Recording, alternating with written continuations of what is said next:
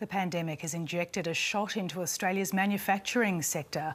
Disruptions to global supply chains have forced customers and businesses to buy and make more products onshore. And as restrictions slowly ease, activity is on the rise again. Rachel Papazoni reports. These machines are busy making at-home rapid COVID tests for client Illume, which until the pandemic had been making flu tests. Our customers have had to pivot quickly to deliver to their customers. The rapid COVID tests aren't approved for use here, but they're in huge demand in places like the US and the UK. We're building a number of production lines for them, which are going to be delivered to their Brisbane facility and also into the United States. And they're not the only company that's been able to pivot into a profitable space. After the initial shock of the pandemic, manufacturing grew at its fastest pace in 5 years until May.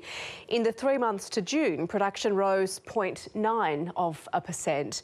While lockdowns have slowed growth, the prospects of states opening up has seen activity pick up again. Government incentives are encouraging manufacturers to expand their capabilities.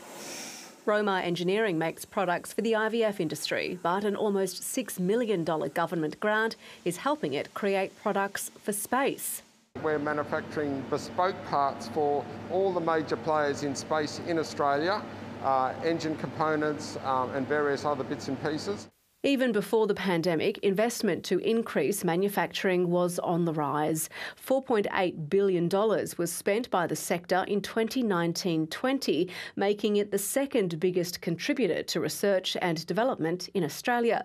4 years of R&D created this spider-looking device to inspect small and dangerous spaces. Its creators say customers aren't prepared to wait while goods are made overseas, which means more manufacturing in Australia.